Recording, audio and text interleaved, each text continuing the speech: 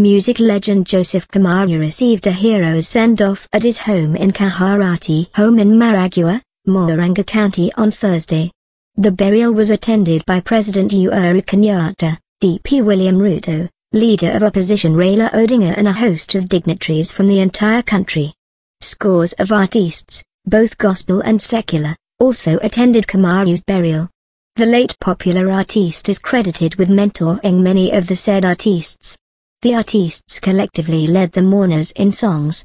Thousands of fans trickled into Muthithi Secondary School compound where the ceremony was held, causing a serious traffic along Kaharati Kigumo Road.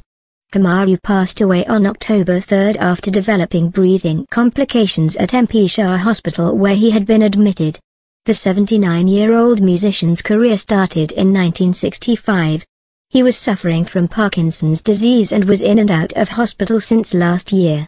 Kamaru's remains will be interred at his late second wife Teresia Wanjiku's home.